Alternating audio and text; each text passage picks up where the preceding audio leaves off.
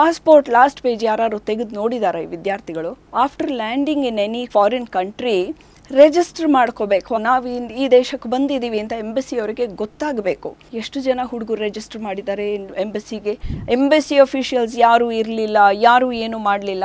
ಆಯಿತು, ಕಂಪ್ಲೇಂಟ್ ಮಾಡಿದ್ರಿ, ನಿಮ್ಮ ಹಕ್ಕು ಅಂದ್ಕೊಂಡ್ಬಿಟ್ಟಿದ್ದಾರೆ, ಅದು ಕಂಪ್ಲೇಂಟ್ ಮಾಡೋದು ಆಯಿತು. ಆದರೆ ಅಲ್ಲಿಯ ಎಂಬಸಿ ಫಂಕ್ಷನ್ಸು, ನಮ್ಮ ಮುಖ್ಯವಾದ ಫಂಕ್ಷನ್ ಎರಡು, ಈ ರಿಪಬ್ಲಿಕ್ ಡೇ ಮತ್ತು independence day. It is a open function to all Indians. ಎಷ್ಟು ಜನ ನೀವು ಸ್ಟೂಡೆಂಟ್ಸ್ ಈ ಫಂಕ್ಷನಲ್ಲಿ ಪಾಲ್ಗೊಂಡಿದ್ದೀರಾ, ಪಾರ್ಟಿಸಿಪೇಟ್ ಮಾಡಿದ್ದೀರಾ?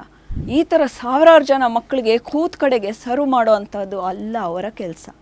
ಬೇಕಾದಷ್ಟು ವಿಡಿಯೋಗಳು ಬಂದಿವೆ, ಬೇಕಾದಷ್ಟು ವಾಟ್ಸಪ್ ಫಾರ್ವರ್ಡ್ಗಳು ಬಂದಿದೆ.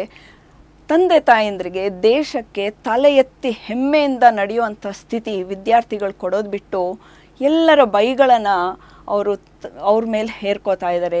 ಮತ್ತು ಅವರ ಪೋಷಕರದು it is the height of irresponsibility. ಯುಕ್ರೇನಿಗೆ ಹೋಗಬೇಕು, ಅವ್ರಿಗೆ ಓದಕ್ಕೆ ಹೋಗಬೇಕು, ಅಲ್ಲಿ ಏನೇನು ಯೂನಿವರ್ಸಿಟಿ ಇದೆ, ಏನು ಓದಬೇಕು ಎಲ್ಲ ಮಾಹಿತಿ ಅವರು ಪಡ್ಕೊಂಡಿರ್ತಾರೆ, ರಿಸರ್ಚ್ ಮಾಡಿರ್ತಾರೆ. ಅವರ ಎಂಬಸಿದು ಒಂದು ರಿಕ್ವೈರ್ಮೆಂಟ್ ಏನಂದರೆ ಅವರು ಕೊಡುವ ಡಾಕ್ಯುಮೆಂಟ್ಸ್ ಅಷ್ಟುವೇ ಯುಕ್ರೇನಿಯನ್ ಲ್ಯಾಂಗ್ವೇಜಿಗೆ ಅದನ್ನು ಟ್ರಾನ್ಸ್ಲೇಟ್ ಮಾಡಿ ಕೊಡಬೇಕು. ಫ್ರೆಂಚು, ಇಟಾಲಿಯನು, ಸ್ಪ್ಯಾನಿಷಿಗೆ ಟ್ರಾನ್ಸ್ಲೇಟ್ ಮಾಡಿಸೋದೇನು ಕಷ್ಟ ಅದಲ್ಲ. ಆದರೆ ಯುಕ್ರೇನಿಯನ್ ಲ್ಯಾಂಗ್ವೇಜ್ನಲ್ಲಿ ಟ್ರಾನ್ಸ್ಲೇಟ್ ಮಾಡಿ ಆ ಅಟೆಸ್ಟೆಡ್ ಕಾಪೀಸ್ನ ಕೊಡಬೇಕು. ಈ ಕೆಲಸನೂ ಮಾಡ್ತಾರೆ ಈ ವಿದ್ಯಾರ್ಥಿಗಳು. ಹುಡುಕಿ ಮಾಡಿ ಯಾರು ಮಾಡ್ತಾರೆ ಯುಕ್ರೇನಿಯನ್ ಟ್ರಾನ್ಸ್ಲೇಷನು, ಏಜೆಂಟ್ ಇದ್ದಾರಾ, ಎಲ್ಲ ಮಾಡಿ ಅದನ್ನು ಸಬ್ಮಿಟ್ ಮಾಡ್ತಾರೆ. ಮತ್ತು ಯುಕ್ರೇನ್ಗೆ ಹೋದ್ಮೇಲೆ ಅವ್ರು ಯಾರಿಗೆ ಯುಕ್ರೇನಿಯನ್ ಲ್ಯಾಂಗ್ವೇಜ್ ಬರಲ್ಲ ಅವರು 1 ವರ್ಷ they have to study the language, ಅದನ್ನು ಫುಲ್ಫಿಲ್ ಮಾಡ್ತಾರೆ. ಆದರೆ ನಮ್ಮ ಭಾರತ ದೇಶದ ಯಾವ ಕರ್ತವ್ಯಗಳಿದೆ ಅದನ್ನು ಫುಲ್ಫಿಲ್ ಮಾಡಿದಾರಾ ಇವರು?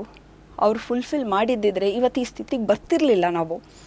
ಪಾಸ್ಪೋರ್ಟ್ ಲಾಸ್ಟ್ ಪೇಜ್ ಯಾರು ತೆಗೆದು ನೋಡಿದಾರ ಈ ವಿದ್ಯಾರ್ಥಿಗಳು? ಆ ಪಾಸ್ಪೋರ್ಟ್ ಲಾಸ್ಟ್ ಪೇಜ್ನಲ್ಲಿ ಹೇಳ್ತಾರೆ, after landing in any foreign country register ಮಾಡ್ಕೋಬೇಕು. ಅಲ್ಲಿ ಎಂಬಸಿಗೆ ಇವರು ರಿಜಿಸ್ಟರ್ ಮಾಡ್ಕೋಬೇಕು. ನಾವು ಈ ದೇಶಕ್ಕೆ ಬಂದಿದ್ದೀವಿ ಅಂತ ಎಂಬಸಿ ಅವರಿಗೆ ಗೊತ್ತಾಗಬೇಕು. They have to register. ಎಷ್ಟು ಜನ ಹುಡುಗರು ರಿಜಿಸ್ಟರ್ ಮಾಡಿದ್ದಾರೆ ಎಂಬಸಿಗೆ? ಅಲ್ಲಿ ಇಳಿದ ಮೇಲೆ ಒಂದು ಇಮೇಲ್, ಈಗ ಮೊದಲು ಅಲ್ಲಿ ಹೋಗಿ ಕೊಡಬೇಕಿತ್ತು ಅಥವಾ ಒಂದು ಲೆಟರ್ ಕಳಿಸ್ಬೇಕಿತ್ತು. ಈಗೆಲ್ಲ it is click of a ಮೌಸ್ನಲ್ಲಿ ಆಗುತ್ತೆ. ಎಷ್ಟು ಜನ ವಿದ್ಯಾರ್ಥಿಗಳು ಮಿನಿಸ್ಟ್ರಿ ಆಫ್ ಎಕ್ಸ್ಟರ್ನಲ್ ಅಫೇರ್ಸ್ ಆ ವೆಬ್ಸೈಟಲ್ಲಿ ಏನೇನಿದೆ ಅಂತ ಎಷ್ಟು ಜನ ನೋಡಿದ್ದಾರೆ? ಅಲ್ಲಿ ಮದದ್ ಅಂತ ಒಂದು ಇದೆ. ಆ ಮದದ್ ಅನ್ನೋ ಪ್ಲ್ಯಾಟ್ಫಾರ್ಮ್ನಲ್ಲಿ ಇವರು ರಿಜಿಸ್ಟರ್ ಮಾಡ್ಕೋಬೇಕು. ನಾವು ಈ ದೇಶದಲ್ಲಿ ಇದ್ದೀವಿ, ಇದು ನಮ್ಮ ಪಾಸ್ಪೋರ್ಟ್ ನಂಬರು, ಇದು ನಮ್ಮ ವಿಳಾಸದ ಸ್ಥಳ ಅಂತ. ಎಷ್ಟು ಜನ ವಿದ್ಯಾರ್ಥಿಗಳು ಈ ವೆಬ್ಸೈಟ್ ಇರೋದೇ ಎಷ್ಟು ಜನಕ್ಕೆ ಗೊತ್ತಿದೆ? ಮತ್ತು ಈ ಮಿನಿಸ್ಟ್ರಿ ಆಫ್ ಎಕ್ಸ್ಟರ್ನಲ್ ಅಫೇರ್ಸ್ ವೆಬ್ಸೈಟಲ್ಲಿ ಇಂಡಿಯಾ ಸೆಂಟರ್ ಫಾರ್ ಮೈಗ್ರೇಷನ್ ಅಂತ ಒಂದು ಸೆಕ್ಷನ್ ಇದೆ. ಎಷ್ಟು ಜನ ವಿದ್ಯಾರ್ಥಿಗಳು ಈ ಸೆಕ್ಷನ್ಗೆ ಹೋಗಿ ನೋಡಿದ್ದಾರೆ? ಈ ವಿದ್ಯಾರ್ಥಿಗಳು ಬಿಟ್ಬಿಡಿ, ಓಕೆ, ಅವರೆಲ್ಲ ಚಿಕ್ಕ ಮಕ್ಕಳು, ಅವರ ಪೇರೆಂಟ್ಸು ಎಷ್ಟು ಜನ ಈ ವೆಬ್ಸೈಟ್ಗೆ ಹೋಗಿ ನೋಡಿದ್ದಾರೆ?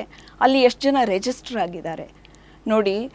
ಯುಕ್ರೇನಿನ ಯುದ್ಧ ಶುರು ಆದಾಗ ನಾವು ವೆಬ್ಸೈಟ್ನಲ್ಲಿ ನೋಡಿದರೆ ಅಲ್ಲಿ ರಿಜಿಸ್ಟರ್ ಆಗಿರೋದು, ಯುಕ್ರೇನಲ್ಲಿ ರಿಜಿಸ್ಟರ್ ಆಗಿರೋ ಇಂಡಿಯನ್ಸು ಬರೀ ಸ್ಟೂಡೆಂಟ್ಸ್ ಅಲ್ಲ, 7,963 ಅಂದರೆ 7,963 ಜನ ಅಷ್ಟೇ ರಿಜಿಸ್ಟರ್ ಆಗಿರೋದು ಈ ವೆಬ್ಸೈಟಲ್ಲಿ.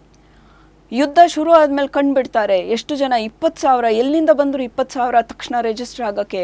ಇವ್ರು ಯಾಕೆ ಹೋಗಿ ಅಲ್ಲಿ ರಿಜಿಸ್ಟರ್ ಮಾಡ್ಕೊಳ್ಳಿಲ್ಲ? ರಿಜಿಸ್ಟರ್ ಮಾಡ್ಕೊಂಡಿದ್ದಿದ್ರೆ ಈ ಎಂಬಸಿಗೆ ಒಂದು ನಂಬರ್ಸ್ ಇರೋದು, ಇಷ್ಟು ಜನ ಇಂಡಿಯನ್ಸ್ ಇಲ್ಲಿದ್ದಾರೆ, ಓಕೆ, ಇಷ್ಟು ಜನಕ್ಕೆ ಇಷ್ಟು ವ್ಯವಸ್ಥೆ, ಏನು ಕಂಟಿಂಜೆನ್ಸಿ ಒಂದು ಪ್ಲ್ಯಾನ್ ಮಾಡ್ಕೊಳ್ಳಿಕ್ಕೆ ಒಂದಿರೋದು.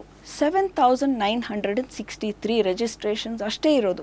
ಮತ್ತೆ ನೋಡಿ, ಯುದ್ಧ ಶುರು ಆದಮೇಲೆ ಎಂಬಸಿಯವರು ಪ್ರೆಸಿಡೆಂಟ್ ಆಫ್ ಯುಕ್ರೇನ್ಗೆ ಬರೀತಾರೆ, V request you to make arrangements for the safety and security of our students ಅಂತ ಅವರು ಪತ್ರ ಬರೀತಾರೆ ಎಂಬಸಿಯಿಂದ ಯುಕ್ರೇನಿಯನ್ ಪ್ರೆಸಿಡೆಂಟ್ಗೆ.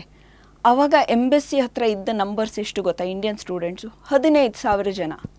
15,000 ಜನ. ಆವಾಗ ಇನ್ನು 5,000 ಜನ, ನಾವು 20,000 ಮಾತಾಡ್ತಿದ್ವಲ್ಲ, ಇನ್ನು 5,000 ಜನ ಯಾಕೆ ಮತ್ತೆ ರಿಜಿಸ್ಟರ್ ಆಗಿರಲಿಲ್ಲ? ಆಗ ಯುದ್ಧ ಶುರು ಆದಮೇಲೆ ಕೂಡ. ಈಗ 2 ದಿವಸದ ಹಿಂದೆ ಮತ್ತೆ ತಿರುಗಿ ಎಂಬಸಿಯವ್ರು ಕೇಳ್ತಿದ್ದಾರೆ, ಆನ್ಲೈನ್ ರಿಜಿಸ್ಟರ್ ಮಾಡ್ಕೊಳ್ಳಿ, ಸುಮ್ಮಿನಲ್ಲಿ ಯಾರ್ಯಾರಿದ್ದಾರೆ students, please register your self ಅಂತ. ಇಷ್ಟು ಬೇಜವಾಬ್ದಾರಿನ ಈ ಹುಡುಗರಿಗೆ ಒಂದು ಸಣ್ಣ ವಿಚಾರ ಆಯಿತು, ಡ್ಯೂಟಿ, ಎಂಬಸಿ ಅಫಿಷಿಯಲ್ಸ್ ಯಾರೂ ಇರಲಿಲ್ಲ, ಯಾರೂ ಏನು ಮಾಡಲಿಲ್ಲ, ಆಯಿತು, ಕಂಪ್ಲೇಂಟ್ ಮಾಡಿದ್ರಿ, ನಿಮ್ಮ ಹಕ್ಕು ಅಂದ್ಕೊಂಡ್ಬಿಟ್ಟಿದ್ದಾರೆ, ಅದು ಕಂಪ್ಲೇಂಟ್ ಮಾಡೋದು ಆಯಿತು. ಆದರೆ ಅಲ್ಲಿಯ ಎಂಬಸಿ ಫಂಕ್ಷನ್ಸು, ನಮ್ಮ ಮುಖ್ಯವಾದ ಫಂಕ್ಷನ್ ಎರಡು, 26th January ರಿಪಬ್ಲಿಕ್ ಡೇ ಮತ್ತು ಇಂಡಿಪೆಂಡೆನ್ಸ್ ಡೇ. ಎಷ್ಟು ಜನ ಸ್ಟೂಡೆಂಟ್ಸ್ ಎಂಬಸಿನಲ್ಲಿ ಈ ಫಂಕ್ಷನ್ಸ್ನ ಅಟೆಂಡ್ ಮಾಡಿದ್ದೀರಾ? ಎಷ್ಟು ಜನ ಎಂಬಸಿಗೆ ಹೋಗಿದ್ದೀರಾ ಈ ಫಂಕ್ಷನ್ಸ್ಗೆ? It is a open function. Flag ಹಾಯಿಸ್ಟಿಂಗು ಎಂಬಸಿನಲ್ಲಿ it is a open function to all Indians.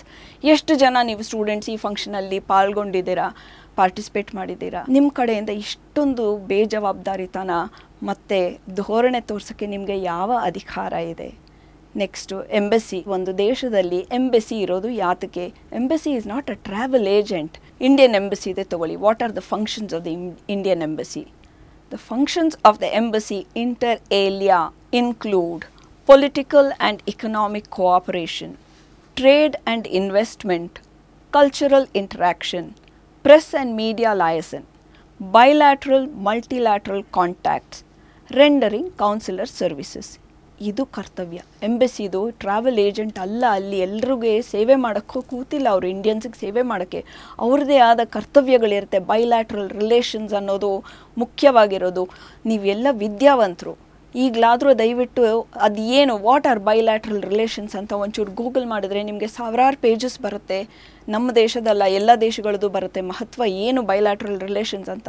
ಒಂದು ಎಂಬಸಿಯ ಕೆಲಸ ಅಲ್ಲಿರೋದು ಅದು. ಎಂಬಸಿದು ಹೌದು, they are it is one of the responsibilities to protect the citizens. ಯಾವ ರೀತಿ ಪ್ರೊಟೆಕ್ಷನು?